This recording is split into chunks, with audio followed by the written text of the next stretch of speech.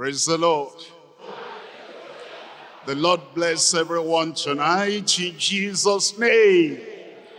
Let's have a word of prayer. Father, we thank you for the workers training tonight. Thank you because we know that you are mightily present here. We're asking, Lord, that you open our eyes of understanding, that we'll see and behold, as well as experience mighty power of your saving truth in Jesus' name. Thank you, Lord, for the answer. In Jesus' name we pray. We're coming to Psalm 51, and I'm reading from verses 12 and 13. Psalm 51, verses 12 and 13. Restore unto me the joy of thy salvation, and uphold me with thy free spirit. Then will I teach transgressors thy ways, and sinners shall be converted unto thee.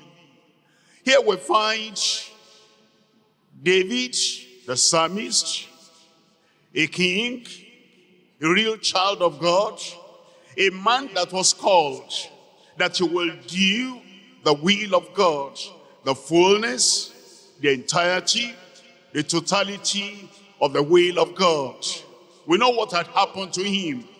But now, after what happened, he wanted that salvation, the joy, the victory, and the assurance that that salvation has come back unto him.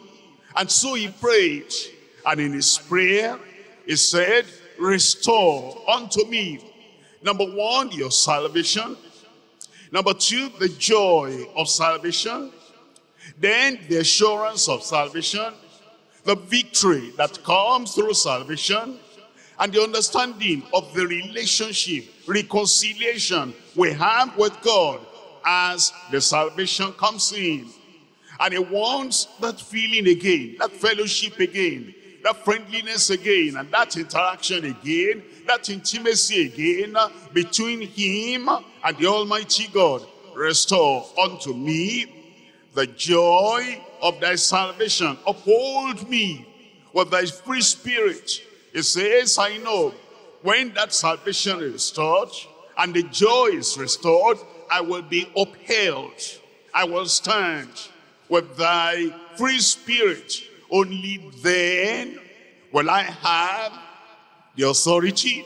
Only then will I have the assignment. Only then will I have the assurance I can talk to other sinners too. Then will I teach transgressors thy way, and sinners shall be converted unto thee. It says the reason he will declare the word of salvation, the truth of salvation to sinners is for their conversion. But he must have that conversion first, that salvation first, that victory he must have first. We're coming to Luke chapter 1. In Luke chapter 1, reading from verse 76. Luke chapter 1, verse 76.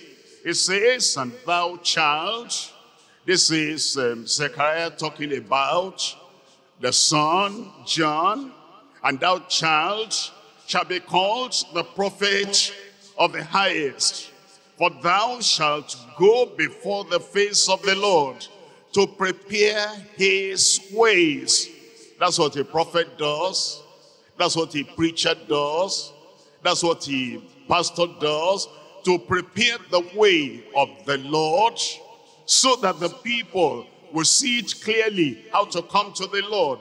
Verse 77, to give the knowledge of salvation to his people by the remission of sins. A preacher comes, a pastor comes, a soul winner comes, a believer comes to another one, and he stands before the people representing God, and is calling them to salvation, and is giving the knowledge of salvation unto the people. And then through that knowledge of salvation, they will have the removal and the cleansing and the forgiveness and the remission and the washing away of their sin. And then he tells us how that salvation comes, how that remission, removal of sin comes in verse 78, through the tender mercy of our God, whereby the day spring from on high hath visited us. Verse 79, to give the light unto them that sit in darkness, and also in the shadow of death, to guide our feet into the way of peace. Salvation brings peace, brings pardon, brings forgiveness, brings righteousness, brings redemption. And it says when that knowledge of salvation comes, it will guide our feet in the way of peace. The salvation of the Lord grants us forgiveness, freedom, peace, joy, the fruit of the Spirit. But the preacher, the soul winner, the minister must declare that word of salvation for people to have a clear understanding what it means to be saved, and then they come to know the Lord. Tonight we're looking at the word of God on the subject, proclaiming the gospel of salvation to every creature. Proclaiming the word, the grace, the good news, the gospel of salvation to every creature. Why tell everyone? Because he wants everyone saved. Why preach the gospel of salvation to every creature? Because he wants everyone to know, everyone to have, everyone to believe that word of salvation, so that as they know, as they understand, they will take action and they will come into that gospel. And as they believe the truth of salvation, the reality of salvation will come unto them. Mark chapter 16, reading from verse 15. Mark 15, 16, 15. And he said unto them, go ye into all the world and preach the gospel to every creature. Reach everyone, touch everyone, enlighten everyone, preach to everyone. Go ye into all the world and preach the gospel to every creature. That it says, you must do something about it. Verse 16. He that believeth and is baptized shall be saved. Is the word of salvation, gospel of salvation, the truth of salvation. He that believeth and is baptized shall be saved, but he that believeth not shall be damned. Tonight, as we bring the word on proclaiming the gospel of salvation to every creature, there are three things we're looking at. Number one, preaching repentance toward God before salvation. The salvation doesn't just come to everybody. There must be repentance, preaching repentance toward God before salvation.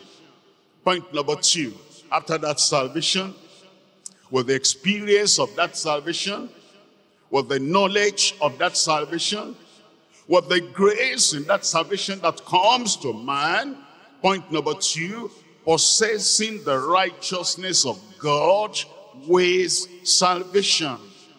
Salvation is not just there in isolation dangling. It comes with righteousness. And as we believe the Lord, turn away from our sin and turn to the Lord, and we really have a genuine experience of salvation, righteousness will be visible, possessing the righteousness of God with salvation. And as we move on, as we live on, point number 3 now, promoting the reign of God. God reigns. God has dominion. God controls. God leads. God conquers all that had been in man, that made man to go away from him. But now God reigns in the heart, in the mind, in the life of the one that has salvation. Point number 3, promoting the reign of God through salvation. He reigns in our hearts, in our lives, in our character, in our behavior. God reigns, and that reign of God comes through the salvation he has given to us. Promoting the reign of God through salvation. Point number 1, preaching repentance toward God before salvation. Before somebody can truly be saved, he must repent of sin. But must hear that from the preacher. The preacher must tell him or her that sin destroys, and sin damns the soul, and sin destroys, and sin will bring eternal judgment. And so the only thing to do, the right thing to do, will be to run away from that sin, to repent from the sin. And we find that the uniform testimony of Scripture and the uniform proclamation of Scripture. There must be repentance before salvation. Without repentance, there can be no salvation. If a man is just thinking, okay, I raise up my hand, I receive him as my Savior, on what grounds? You must turn from sin, repent of sin, turn away from darkness and come into the light. And then you receive him as Savior. Mark chapter 1, reading from verse 14. Mark 1, verse 14. Now, after that John was put in prison, Jesus came into Galilee, preaching the gospel of the kingdom of God, and saying, the time is fulfilled. The kingdom of God is at hand. Look at this. Repent ye and believe the gospel. Every individual that hears the word, repent ye. And then after that, you believe the good news. Everyone that is coming to the knowledge of the sins he has committed, of the sins he has practiced, of the evil he has done, repent ye. It's personal. Repent ye at this present time. Repent ye all the sins that have been committed in the past. Repent ye and believe the gospel. That's the way of salvation. That's what happens before salvation comes in. Luke chapter 3, reading from verse 6.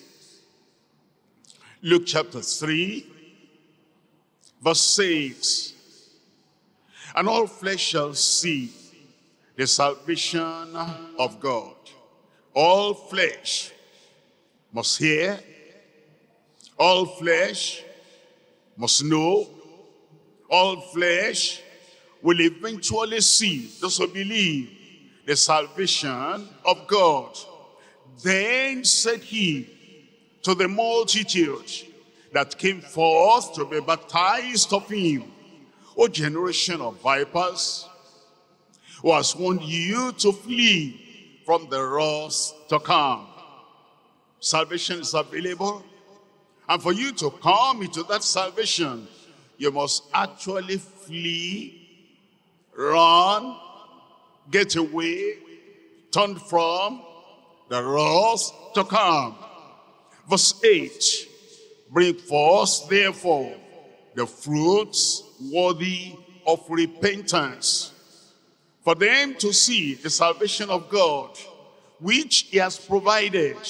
It says, They must bring forth the evidence, the product of repentance. There must be repentance before anyone will see the salvation of the Lord. And begin not to say within yourselves, we have Abraham to our father. For I say unto you, that God is able of these stones to raise up children unto Abraham.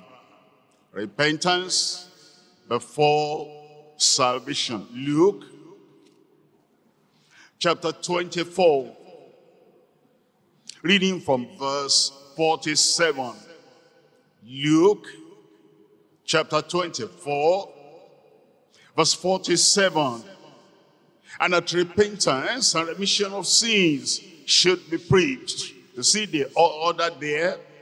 Repentance first, and then after that, remission of sin. Repentance first, after that, forgiveness of the sins that are repented of. You confess and forsake the sin, and then there will be freedom from sin, there will be salvation. And that repentance and remission of sin should be preached in his name among all nations. It's not peculiar to Israel. It's not peculiar to Jerusalem. Among all nations, beginning at Jerusalem. 2 Peter chapter 3. If we don't preach repentance, and the people don't know the danger of continuing in sin, and they just think that salvation has come, is for everyone, raise up your hand, accept the salvation now, accept Jesus. They have their sin, they have Jesus on top. They have their evil, they have Jesus along with the evil. They have the iniquity, they have Jesus along with the iniquity. Salvation doesn't come that way. There must be the proclamation. There must be the preaching. There must be the declaration of repentance toward God before the salvation comes in. 2 Peter chapter 3 verse 9. The Lord is not slack concerning his promise, as some men count slackness, but is long-suffering towards word, not willing that any should perish, but that all should come to repentance. All who want to experience the salvation of the Lord, they come to repentance. It's after that repentance the conversion comes. After that repentance the forgiveness comes. After that repentance, then they will be counted as children of God. Acts of the Apostles chapter 3. Reading from verse 19. Acts chapter 3, verse 19. Repent ye therefore, and be converted. You see, repentance always comes first, before the conversion, before the salvation, before the transformation. Repent ye therefore, and be converted, that your sins may be blotted out. The sins will not be blotted out if there is no repentance. One will not be cleansed if there is no repentance. And there will be no joy of salvation without repentance.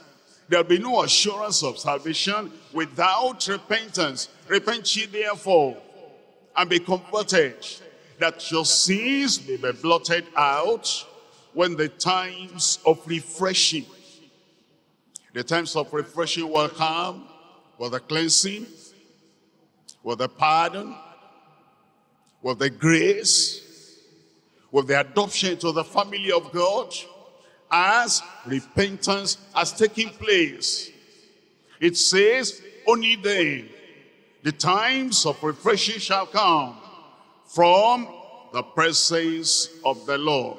Look at verse 26.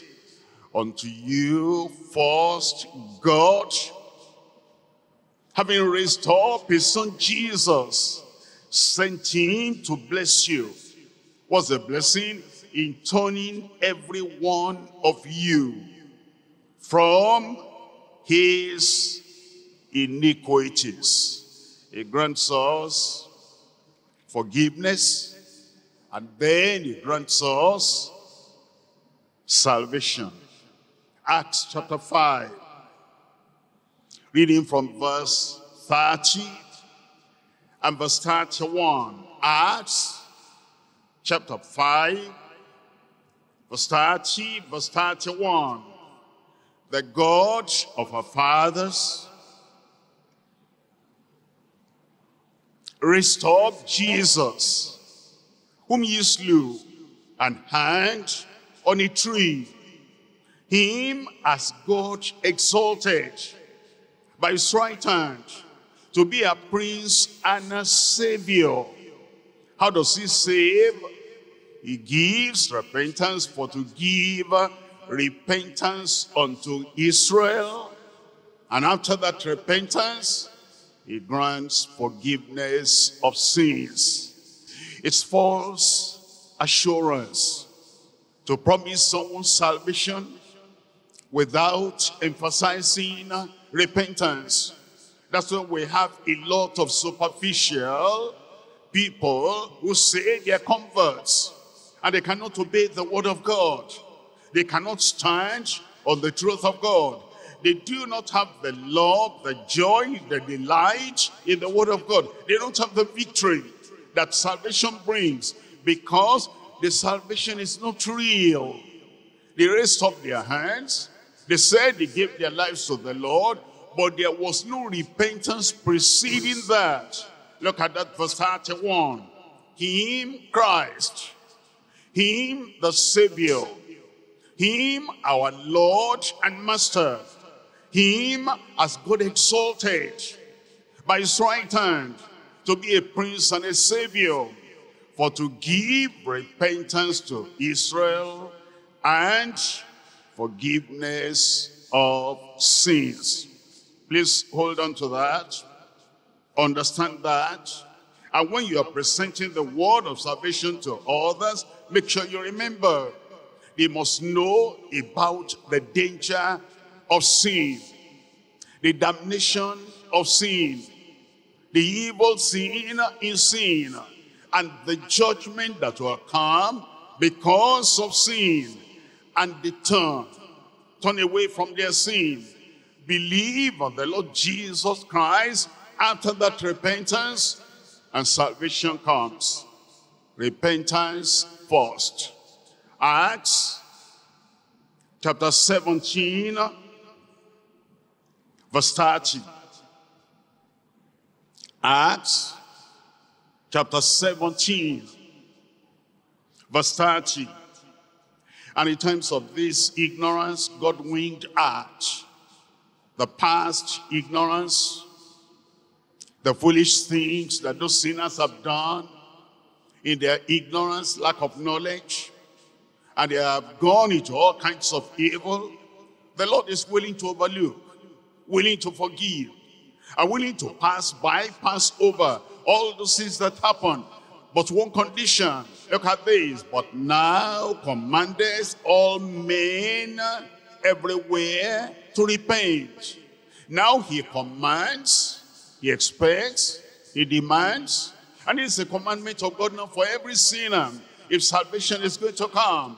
But now commandest all men everywhere to repent, because he has appointed a day in the which he will judge the world in righteousness by that man whom he has ordained, whereof he has given assurance unto all men, in that he raised him from the dead.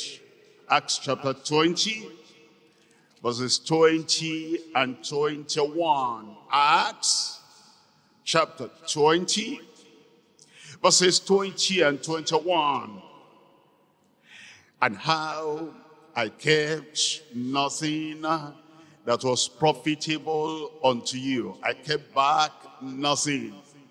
If we don't tell sinners about repentance, we're keeping back something profitable, something necessary, something indispensable, something that will be a leeway, an open door to their salvation.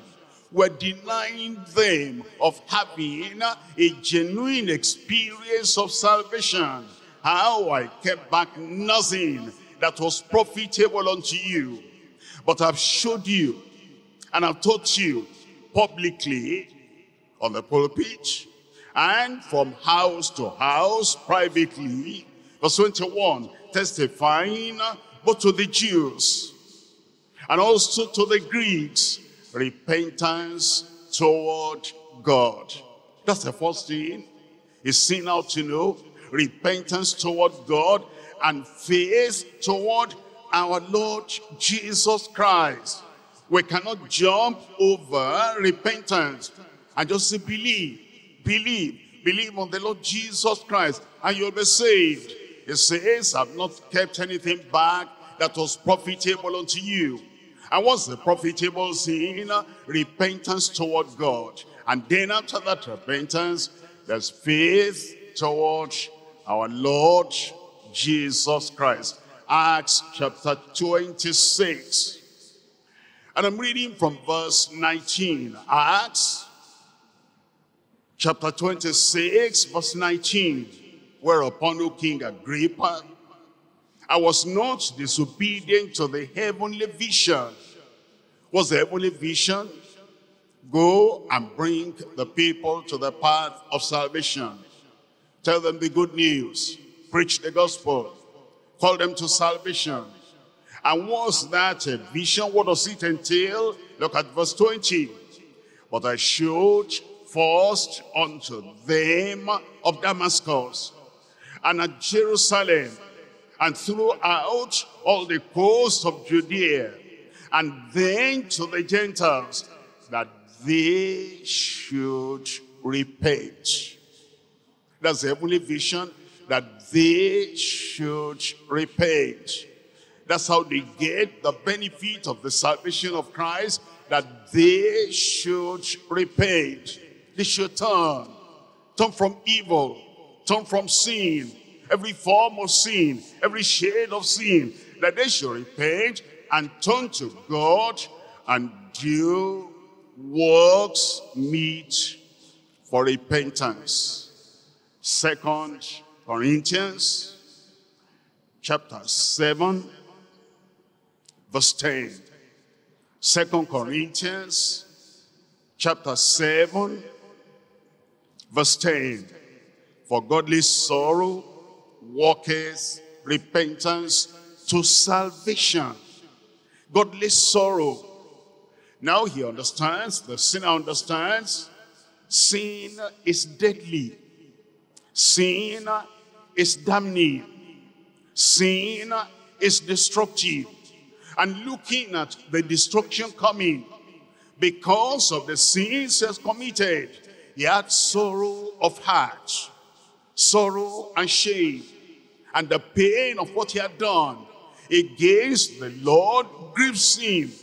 And he does not want to keep on repeating that same thing and get himself to offending God more and more.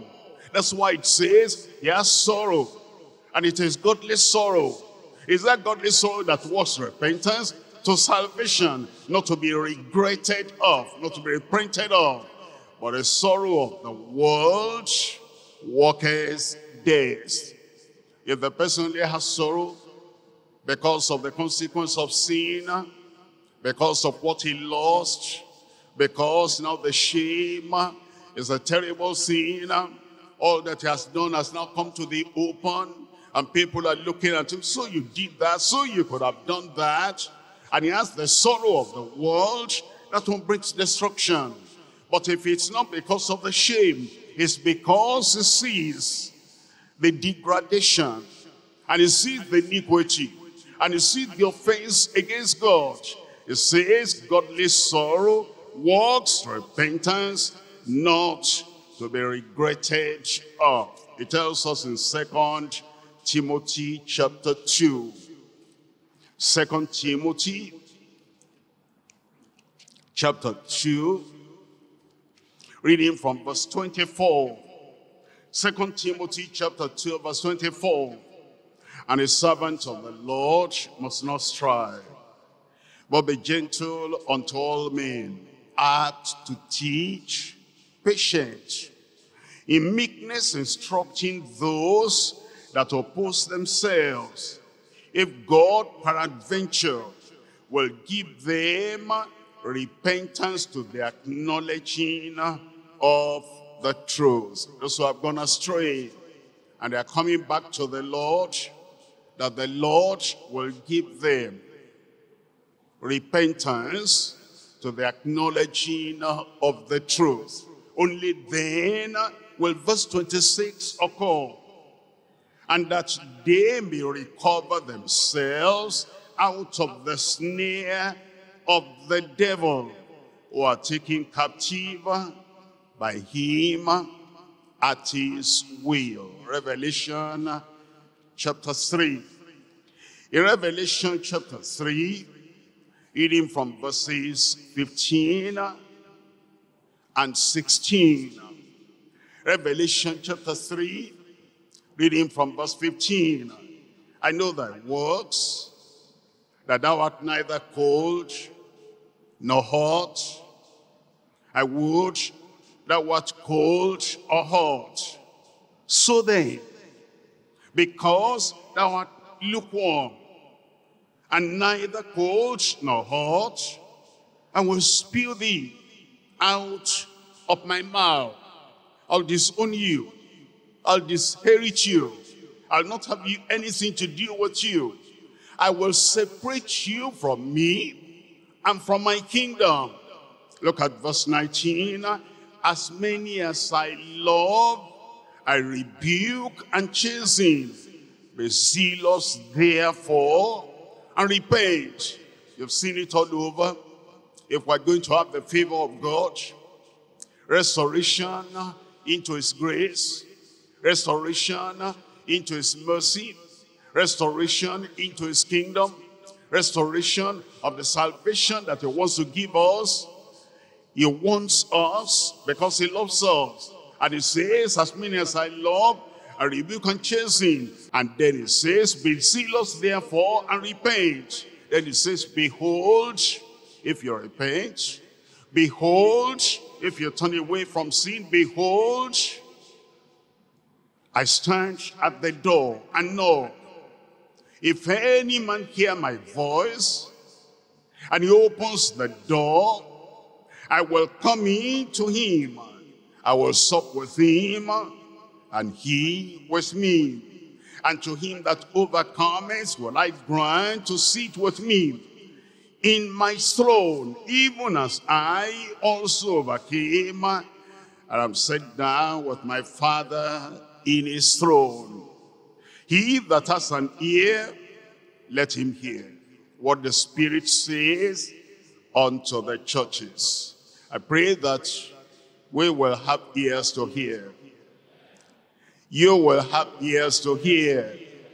And our audience, the people we're talking to, either we're talking to them on an individual basis, or we're talking to them in a hall, in a church building, an audience, they will have ears to hear in Jesus' name.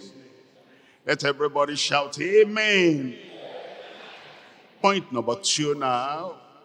After repentance and faith in the Lord Jesus Christ, that the person who has heard the word, understands the word, he turns away from sin, he believes on the Lord Jesus Christ, salvation now comes in, and the Spirit of God bears witness in his heart that now he is saved.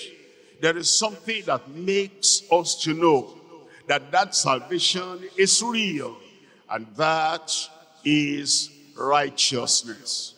And as you look through the scriptures, you'll find righteousness and salvation attached together. If somebody has salvation, he has righteousness. If somebody manifests righteousness, it's because salvation has come in. Those two words are inseparable in the life of a convert. in the life of a child of God. Salvation, righteousness, righteousness, salvation. Look at Romans chapter 10. Romans chapter 10, reading from verse 9. In Romans chapter 10, verse 9, we're looking at the connection between righteousness and salvation. Romans chapter 10, verse 9. That if thou shalt confess with thy mouth the Lord Jesus. Remember, Paul wrote the epistle to the Romans. And remember, Paul, the apostle, had emphasized repentance, repentance, repentance all over. And as the person repents, and now he believes on the Lord Jesus Christ, he confesses with his mouth Jesus as Lord. He says, I shall believe in thine heart that God raised him from the dead. Thou shalt be saved. For with the heart, look at this, with the heart man believeth unto righteousness, and with the mouth confession is made unto salvation. You find those two words there in that verse 10, the righteousness and the salvation. He believes in the heart, that leads him to righteousness. He confesses with the mouth, that brings the salvation. Salvation and righteousness. Isaiah chapter 45, reading from verse 8. The connection between righteousness and salvation. Isaiah chapter 45, verse 8. Drop down, ye heavens, from above, and let the skies pour down righteousness. This is not self-righteousness. This one is coming from above, from the skies, from heaven, from the Lord himself. Drop down righteousness. Let the earth open, and let them bring forth salvation. Let righteousness spring up together. I, the Lord, have created it.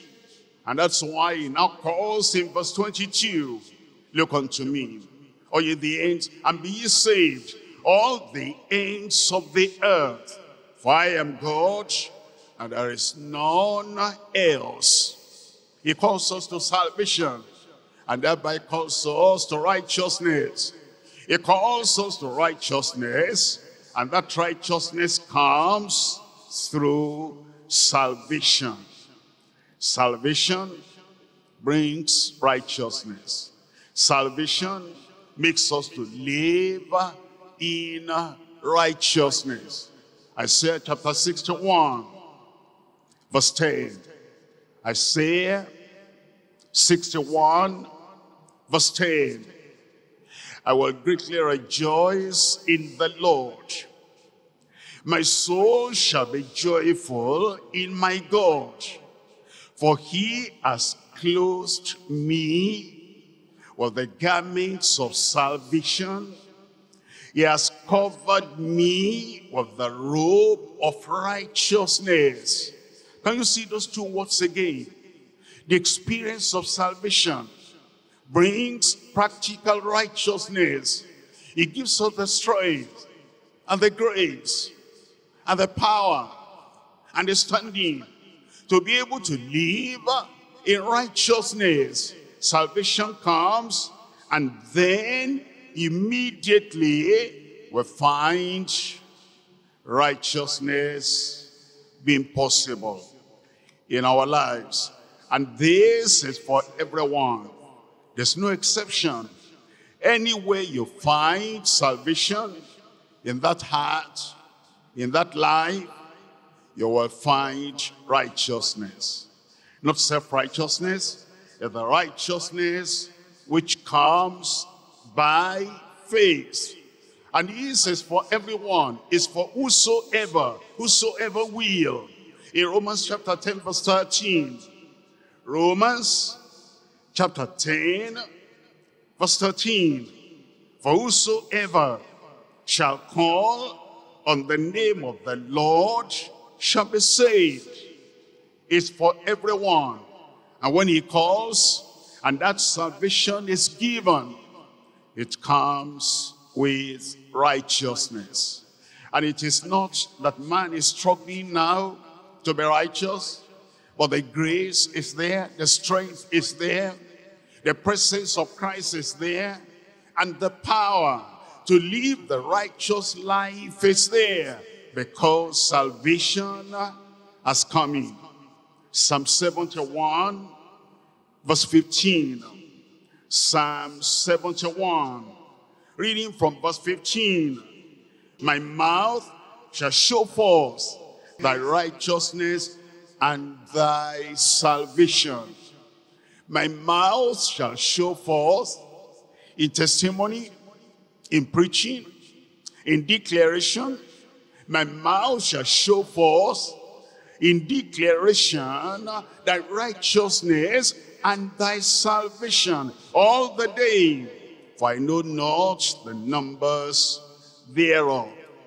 Look at Psalm 24, reading from verse 3 all through to verse 5. Psalm 24, we're reading from verse 3.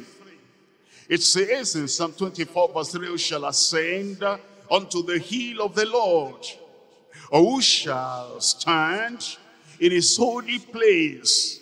He that has clean hands and a pure heart, who has not lifted up his soul unto vanity, nor sworn deceitfully. Look at verse 5 now. He shall receive the blessing from the Lord, and righteousness from the God of his salvation. Righteousness from the God of his salvation. If God has saved that sinner, he will receive righteousness from the hand of that saving God. If the sins are forgiven, if the sins are taken away, if there's a new life, salvation comes with righteousness. The past is forgiven. The present is equipped and strengthened to live a righteous life.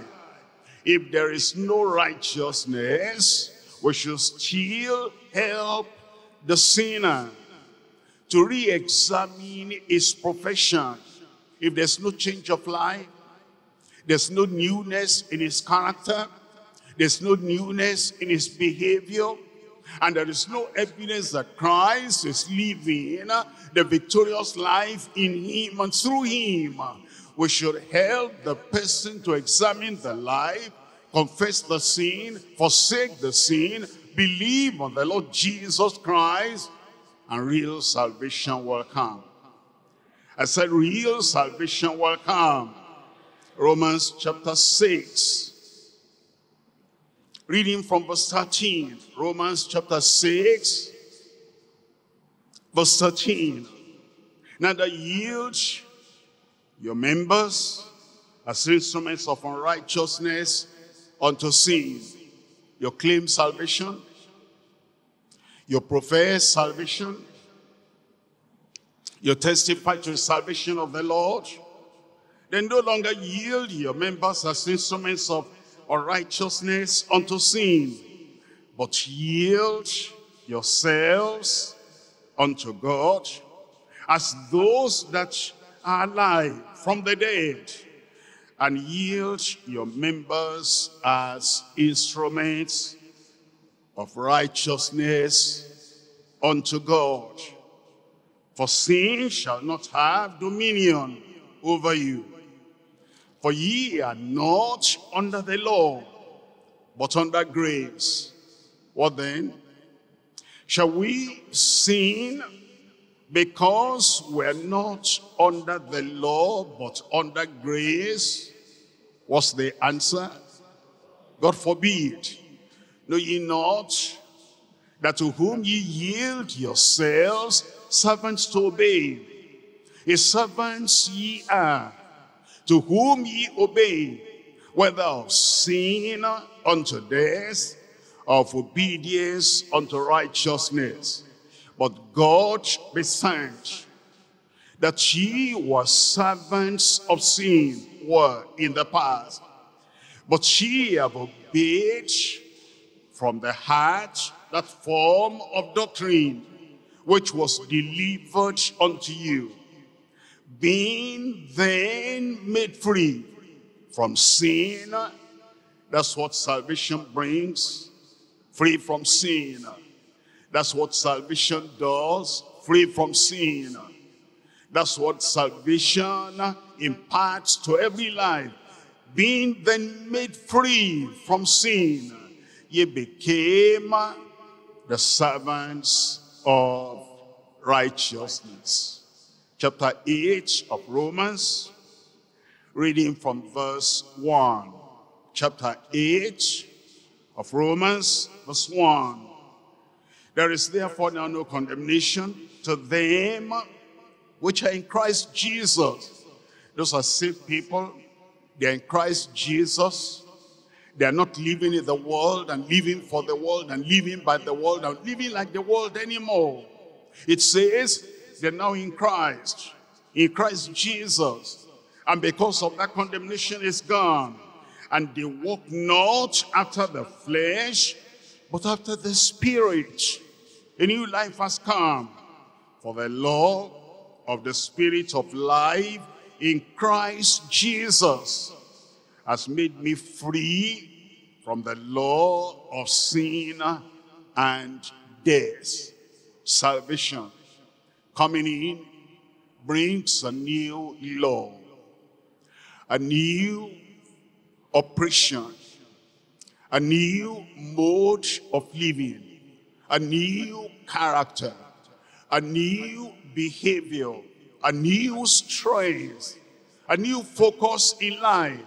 And that law of the Spirit of life has made the convert free from the law of sin and death. Verse 3, for what the law could not do, in that it was weak through the flesh, God sending his own Son in the likeness of sinful flesh, and for sin, condemned sin in the flesh. He doesn't approve of sin when he comes in as Savior.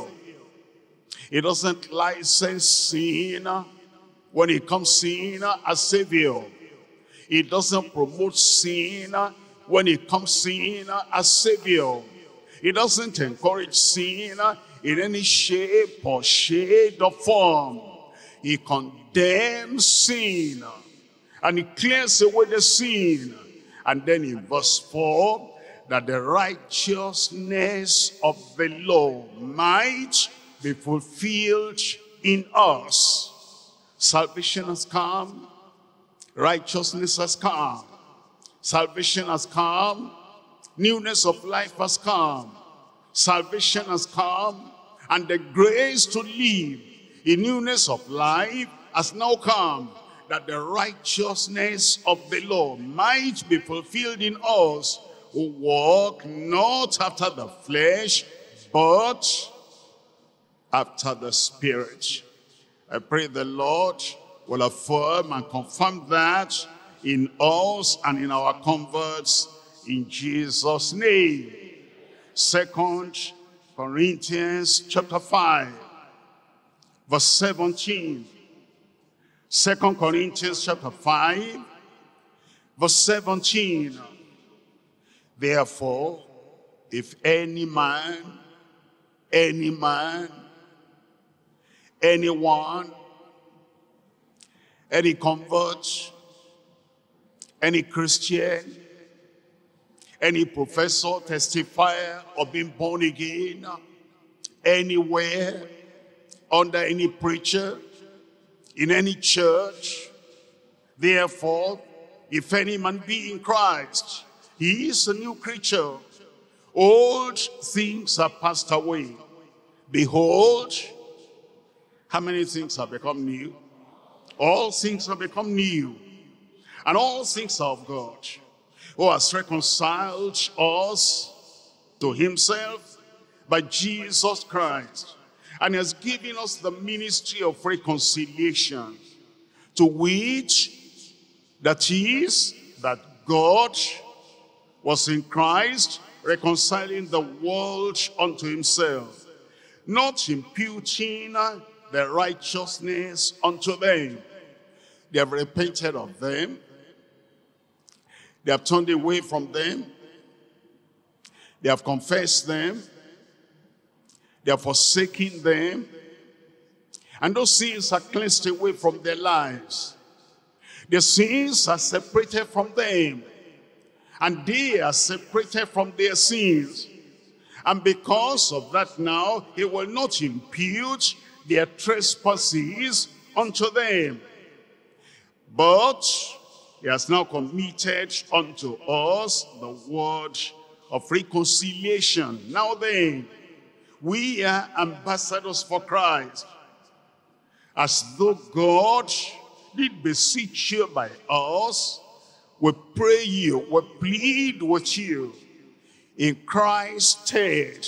If Christ were here, this is how we'll plead with you. Now he's not here physically. On his behalf, in Christ's stead, instead of Christ, don't expect him to come physically to you. We now stand for him on his behalf.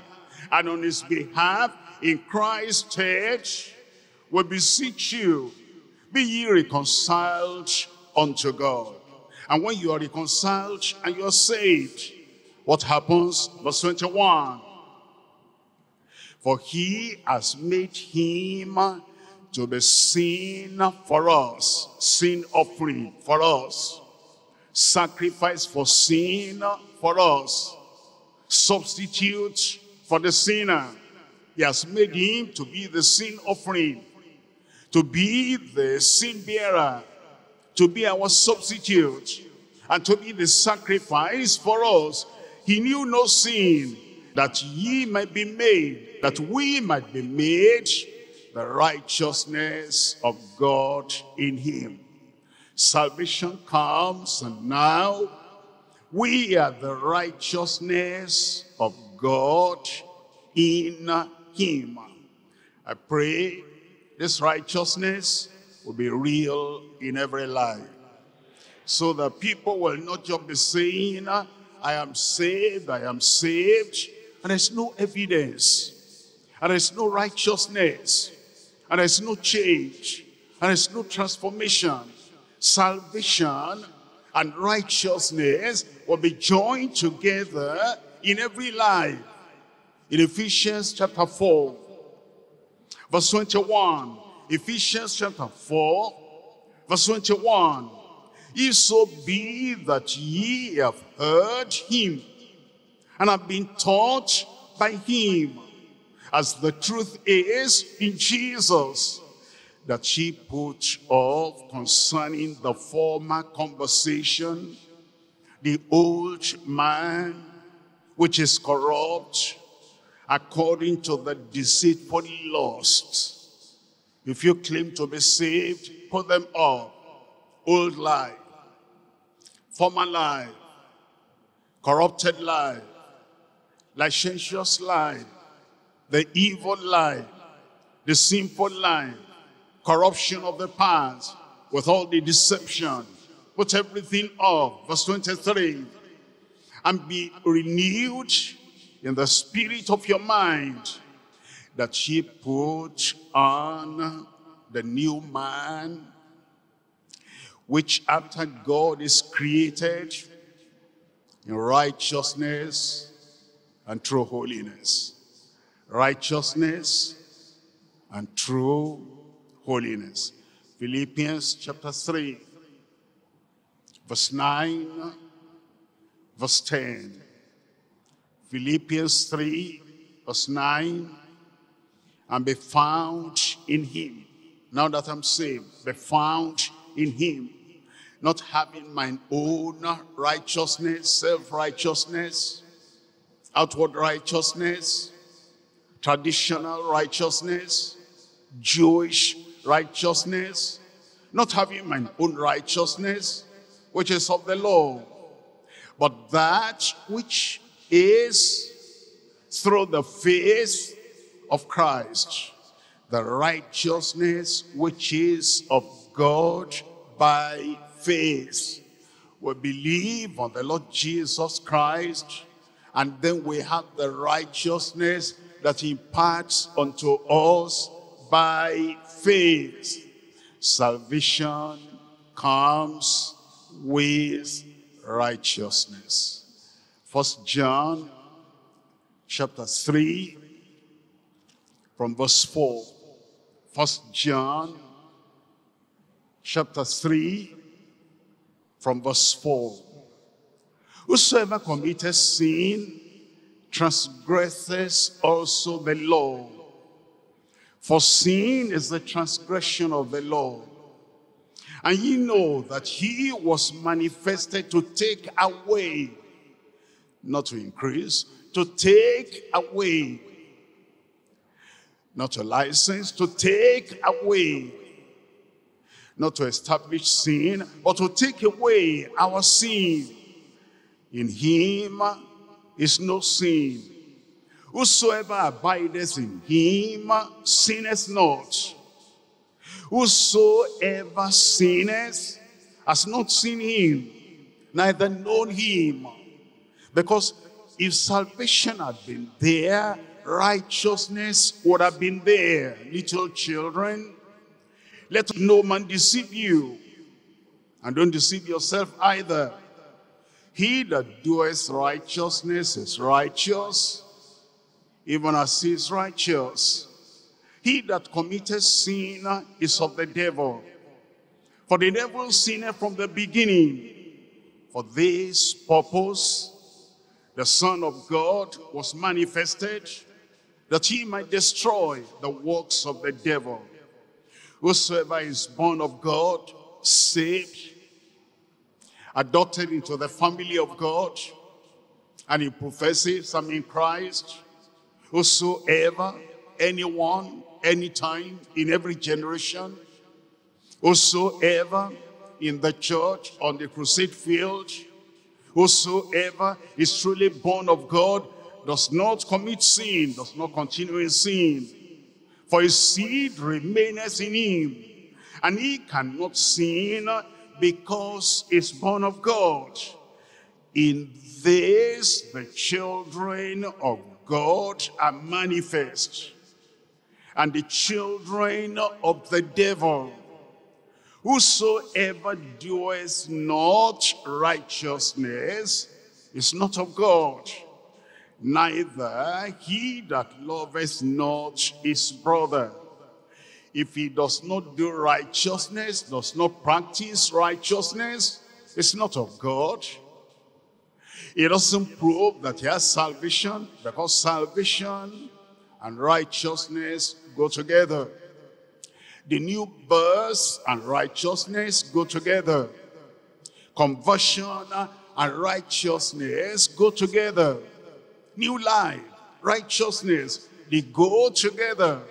The grace of God in man and righteousness in that new man, they go together. He who is born of God becomes righteous.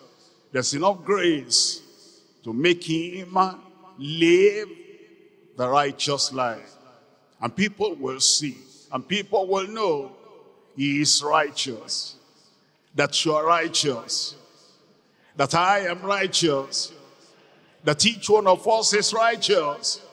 That our converts too are righteous in Jesus' name. We're coming to point number 3 now, promoting the reign of God. The reigning, the dominion, the control, the direction, the power to do the will of God on earth as it is done in heaven. That God reigns in the life of the believer, promoting the reign of God through salvation. Isaiah chapter 52. I'm reading from verse 7. Isaiah chapter 52, verse 7.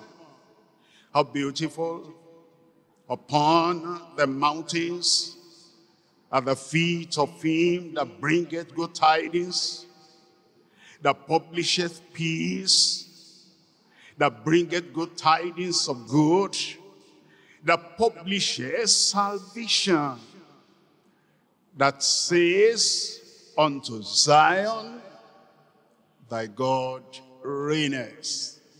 He brings salvation. He promises salvation. He publishes salvation. He declares salvation. And he says, by that salvation, in that salvation, through that salvation that enters into the heart of man, thy God reigneth. He comes in and he reigns in the heart and the life of the one that has now come into Christ, and Christ has come into him. The world no longer reigns. Sin no longer reigns. Evil no longer reigns. And tradition no longer reigns. And evil and the past life no longer reigns or having dominion over his life. But now salvation comes in, and as he plunges himself to that true grace of God, our God reigns. Isaiah chapter 26. I'm reading from verse 13. Isaiah 26, verse 13. O Lord our God, all the lords beside thee have had dominion over us. As we were away in the wilderness of sin, all the lords have reigned over us. As we turned our backs to you, and we didn't acknowledge you, we didn't allow you in our hearts, in our lives, all the lords have reigned over us. As we didn't concentrate on your word, and we didn't soak in your word, believe your word, live by your word, all the lords have reigned over us. But by thee only, at this time now, we're going to reject, we're going to push up, we're going to throw off the dominion and the control and the reign of all those other laws. But now, by thee only, will we make mention of thy name. The Lord will reign in every one of our hearts. Judges chapter 8, and I read from verse 22. Judges chapter 8, verse 22. Then the men of Israel said unto Gideon, rule thou over us, both thou and thy sons son also. For thou hast delivered us from the hand of Midian. They didn't know who delivered them. It wasn't Gideon, it was God. He only used Gideon. Gideon was afraid.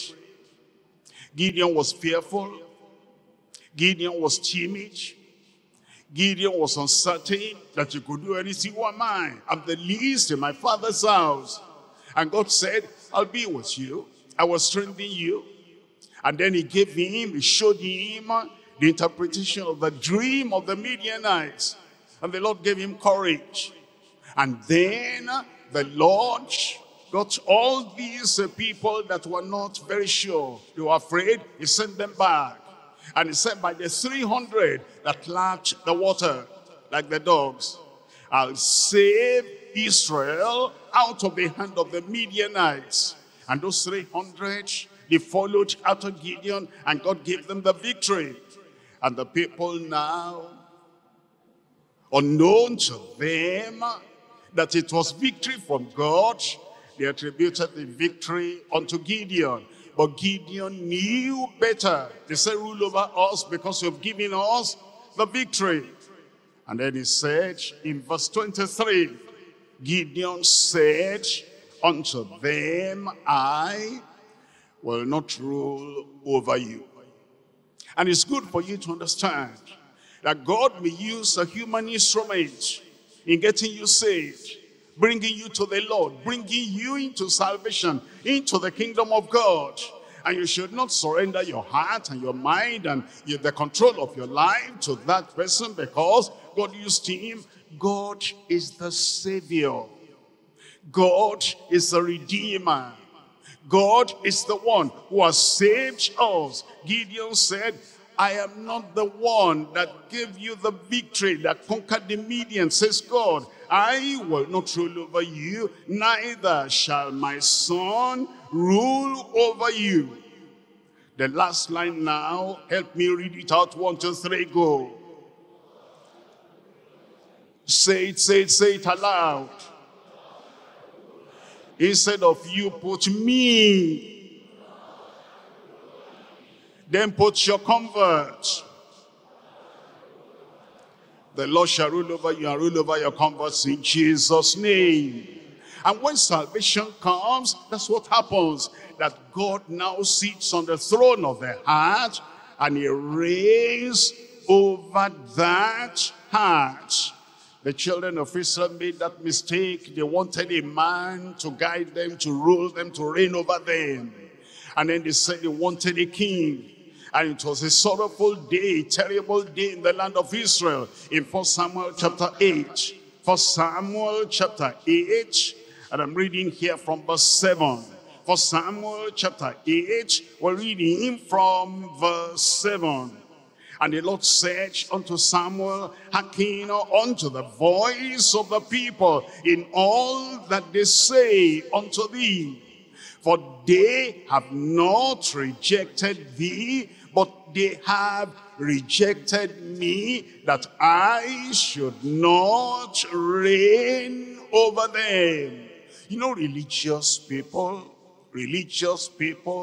only do what is right when their bishops are there, when their pastors are there, when their reverends are there, when their leaders are there, when their ministers are there.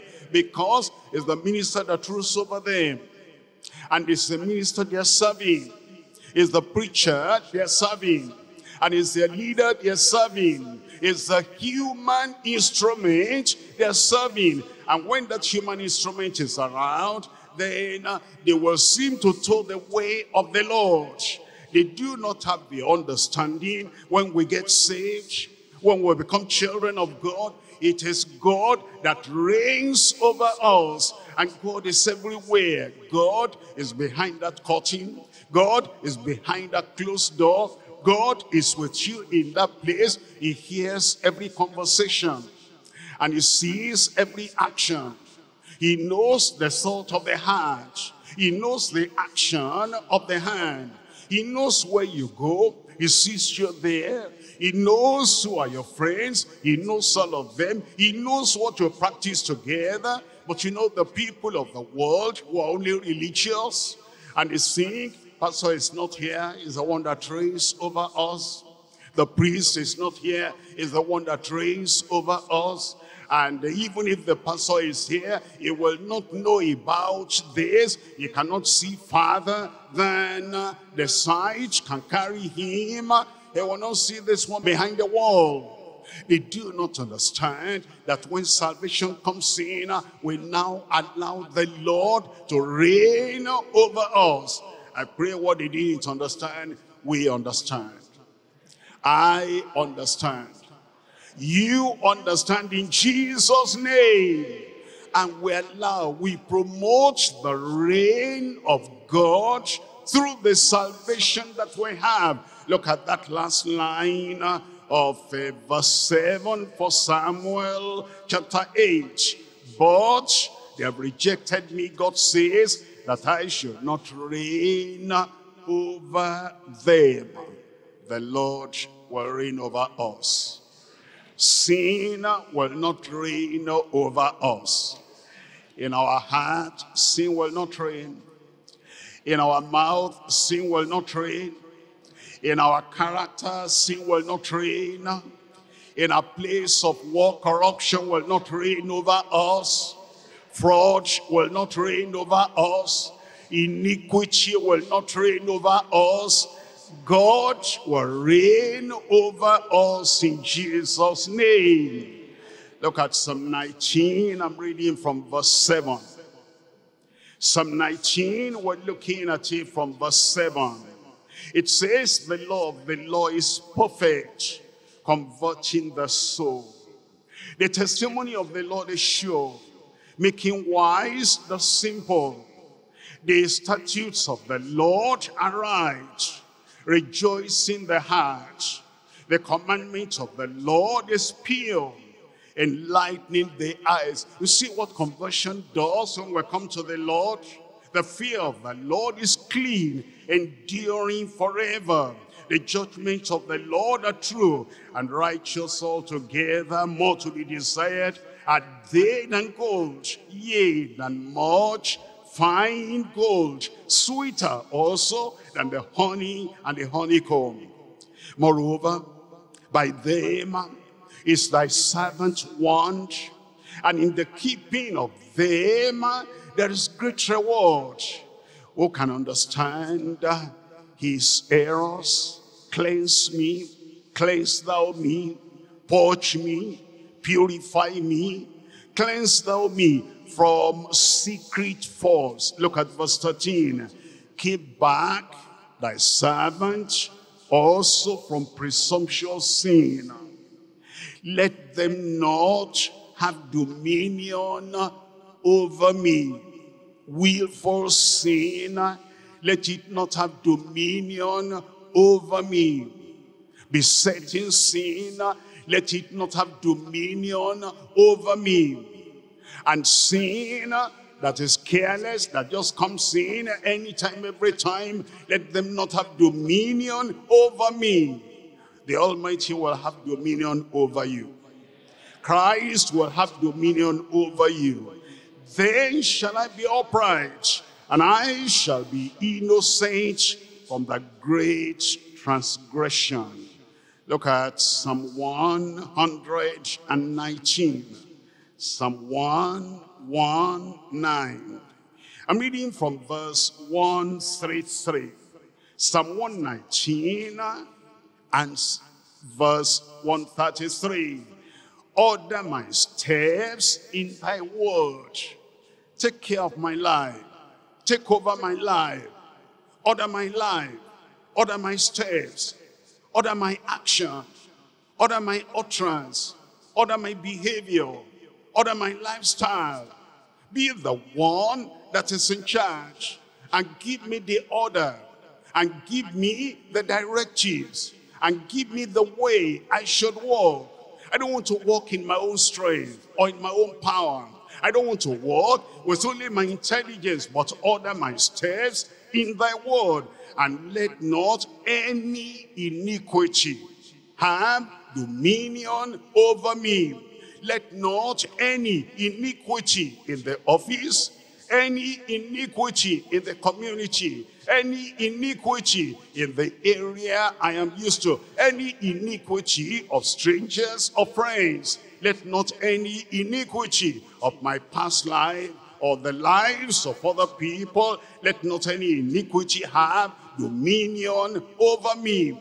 You see, that's the one that realizes that when salvation comes, then the rule of God comes.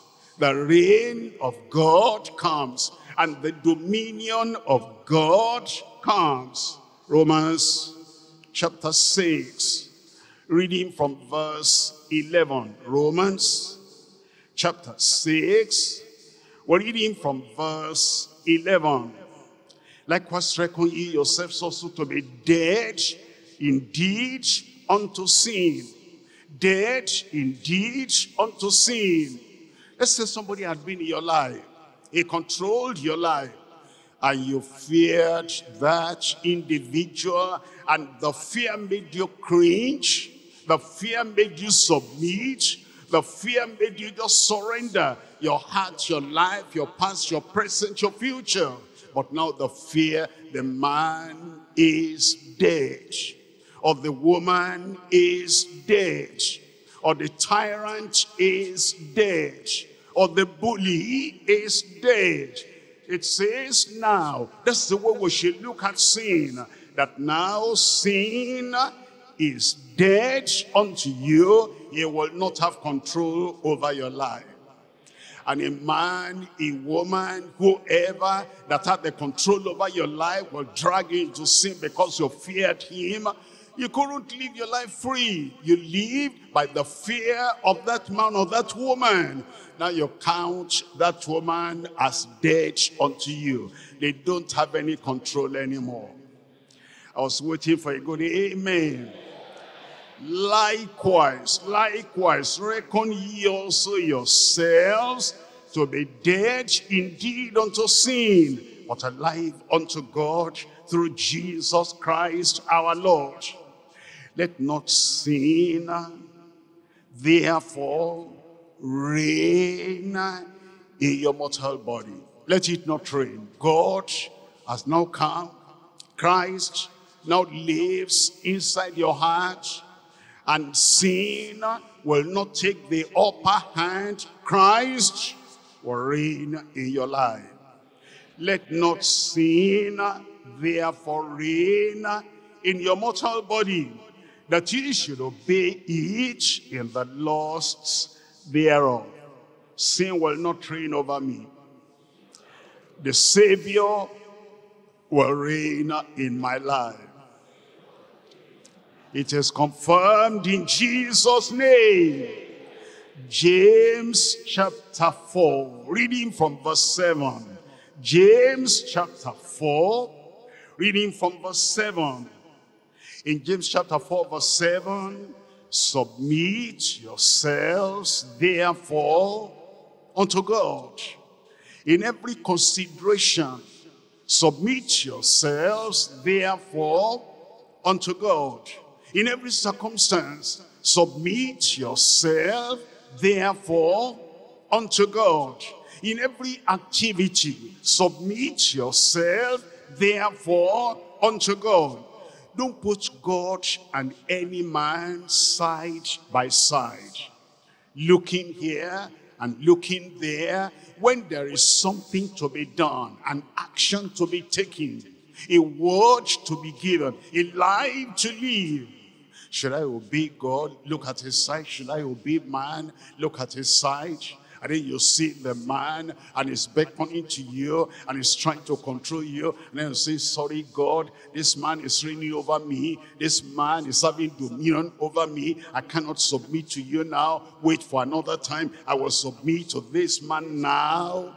God forbid in your life. The pony man, poor man, sinful man, backsliding man, or even a believing man will take the upper hand in your life. God will reign over your life in Jesus' name. God will be above your boss in the office. God will be above your manager in the office. God will be above the preacher in your life in Jesus' name. And you submit yourself, therefore, unto God. Even Satan will not reign over your life. Resist the devil, and he will flee from you. I know he will flee from me. I said I know he will flee from me. He will not have the upper hand in your life in Jesus' name.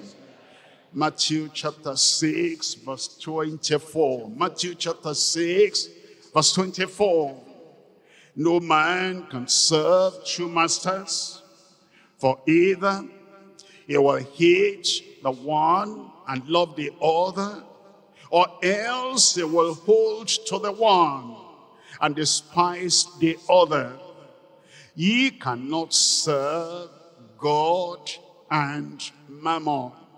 Ye cannot serve God and a man.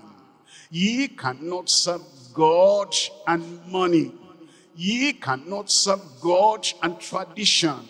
Ye cannot serve God and a religious personality. You must make up your mind who reigns in your life. God will reign in your life. Him and him only will you serve. A man will not become so strong in your life that you forget God and then allow God to step aside, and that man is the one dictating every order and every step of your life.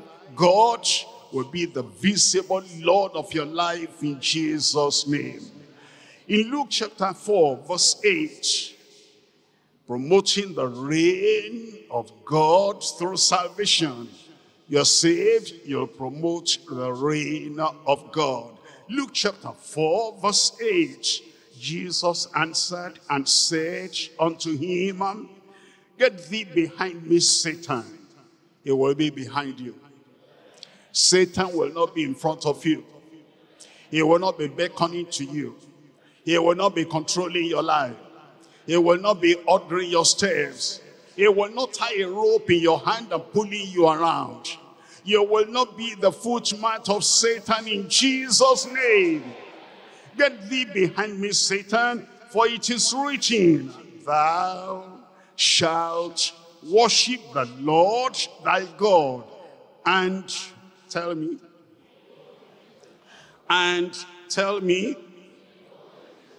underline the word only there and say it with the underlining of the word only. In unison, 1, 2, 3, go. And him only shalt thou serve. No rival, no competition, no giving your heart to any man, anywhere. God will reign in your life without a rival in Jesus' name. Matthew chapter 6, I'm reading from verse 10. Matthew chapter 6, we're looking at verse 10. Thy kingdom come, thy will be done in earth as it is in heaven.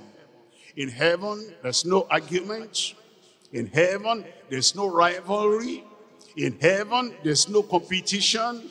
God reigns, and God reigns supreme over the angels and over just men made perfect who live in heaven. And it says over here on earth, when we have the salvation of God, thy will be done on earth as it is in heaven. The Almighty God will reign in our lives. Psalm 103. Psalm 103, verse 19. Psalm 103, verse 19. The Lord has prepared his throne in the heavens, and his kingdom ruleth over all. You bring yourself in subjection to the Lord. The Lord ruleth over all. You say you are saved, you belong to him without any reservation. The Lord in his kingdom ruleth over all.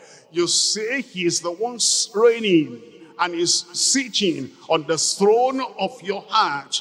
His kingdom ruleth over all. Bless the Lord, ye his angels that excel in strength, that do his commandments, hearkening unto the voice of his word. The angels, without any exception in heaven, they allow him to reign.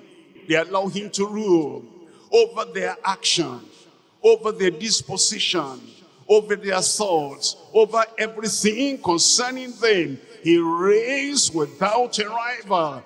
And the Lord has taught us to pray, thy kingdom come, thy will be done here on earth as it is in heaven. Those of us who profess to be saved and we're children of God, he will reign in our lives in Jesus' name.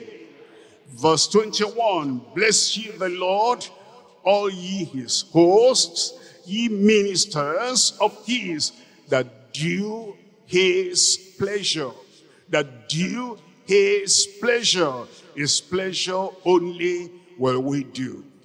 Bless the Lord, all his works, in all places of his dominion. Bless the Lord, O my soul. Your soul will bless the Lord. Your life will bless the Lord. Your character will bless the Lord. Your ministry will bless the Lord. Your converts will bless the Lord. As you present salvation to them, repentance before that salvation, righteousness with that salvation, and that salvation takes root and effect in your life, in my life, in your heart, in my heart, in my ministry, in your ministry, in the church, in our church. God will reign without a rival in Jesus' name. Promote that reign, exalt that reign, uplift that reign. Everywhere you go, let the word of God reign. Everywhere you go, let the doctrine of righteousness reign. Everywhere you go, let the light of the gospel reign. Everywhere you go, let them know that God is reigning, Christ is exalted, and you are there as representatives of the Lord, and the Lord will go with you.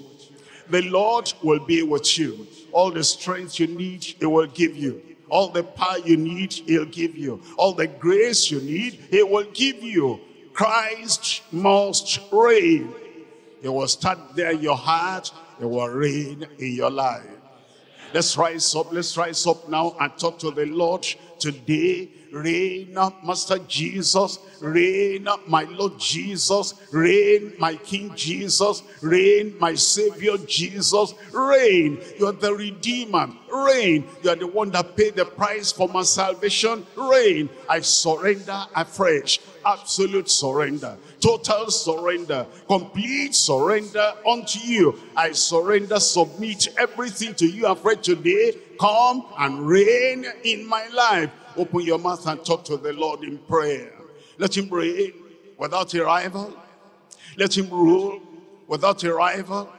Any other thing that is trying to have dominion, push them aside and turn away from them and say, the Lord will reign. On my tongue, the Lord will reign. In my heart, the Lord will reign. In my thoughts, the Lord will reign. In my disposition, the Lord will reign. In my plans, the Lord will reign. In the places I go, the Lord will reign. In the projects I try to do, the Lord will reign. Only the Lord will reign. Reign, Lord Jesus. Reign in power. Reign, Lord Jesus. Reign in your grace. Reign, Lord Jesus. Reign in your might. There's no part of my life I'm reserving, I'm taking away.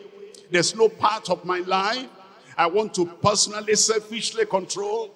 Self will not have dominion over me. Society will not have dominion over me. Tradition will not have dominion over me. My former behavior, my former lifestyle will not have dominion over me. Fear will not have dominion over me. My boss in the office will not have dominion over me. And the people in my community will not have dominion over me. Reign, Master Jesus. Reign, Master Jesus. Reign. Have dominion over my life. Everything I do, everywhere I go, whatsoever I say, my character, my behavior, my lifestyle. Reign, Master Jesus. Satan and Christ the Savior cannot reign on the same throne. Light and darkness will not reign in the same heart. Good and evil will not reign in the same heart. You're saved, Christ will reign. You're a child of God. Your Father in heaven will reign over your life, over every decision of your life. You will do his will. You delight in his will. Know that Lord will reign in your life. Christ will reign without a rival. His word will reign without a rival. His truth must reign without a rival. Let him reign.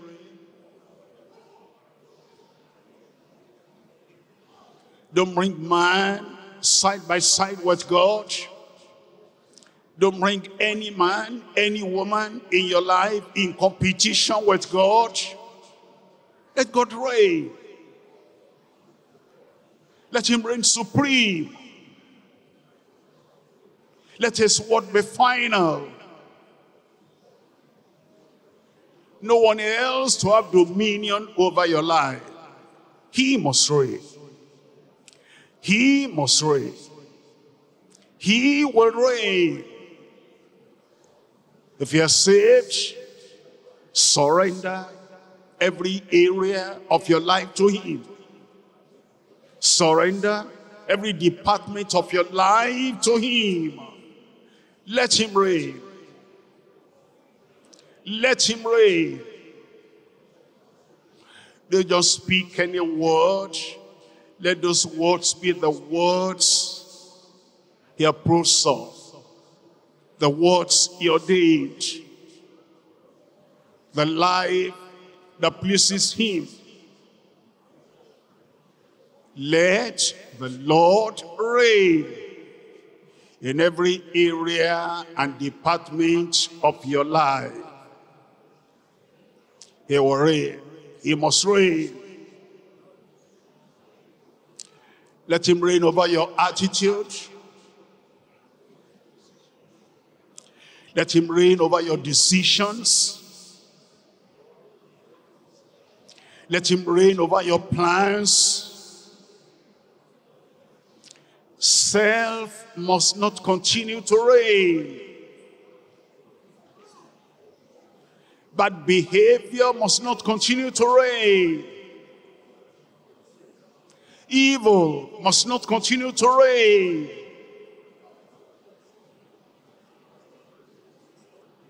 Hypocrisy must not continue to reign. Let Christ reign in your heart without a rival.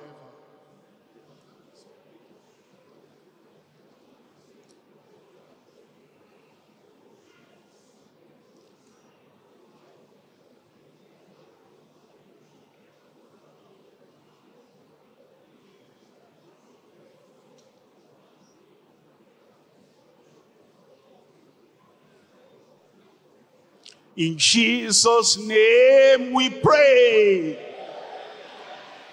People of God, ministers of God, in Jesus' name we pray. Christ has now taken the supremacy in your life. He has dominion over your life. Satan is gone behind you in Jesus' name.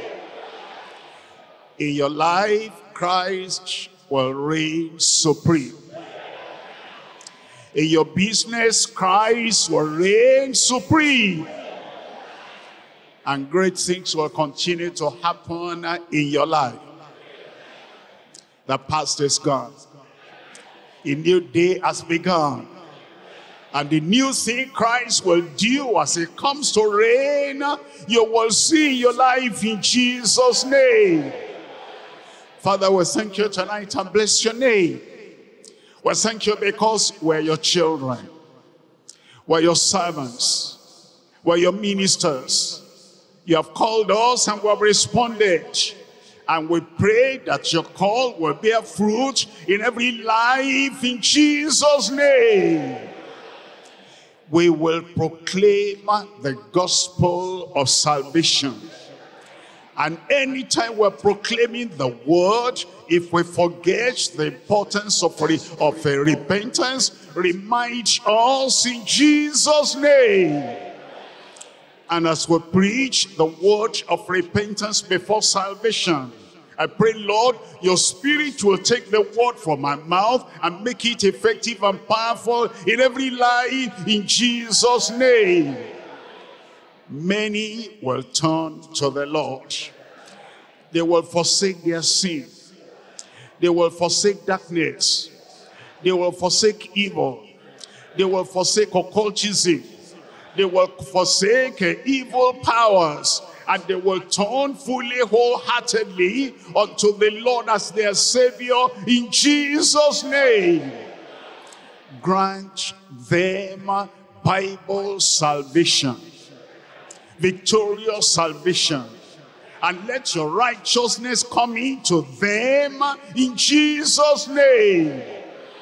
On us here, brothers and sisters, men of God, women of God, your righteousness will go deeper in every heart, higher in every life.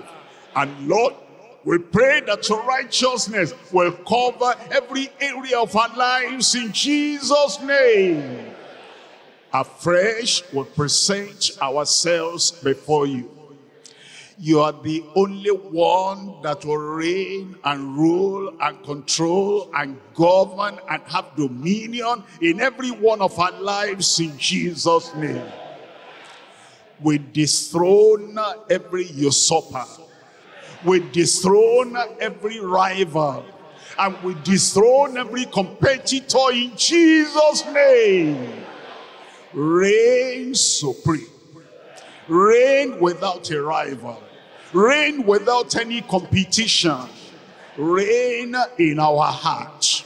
Reign in our spirit. Reign in our soul. Reign in our body. Sickness will not reign in our body. Evil powers, oppression will not reign in our system. Anything that is not of God, come out in Jesus' name.